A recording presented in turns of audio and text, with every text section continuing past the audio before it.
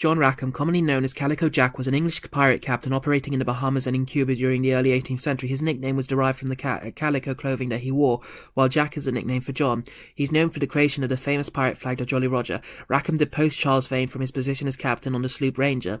Rackham was active towards the end of the golden age of piracy. He is most remembered for having 2 female crew members, Mary Read and his lover Anne Bonny.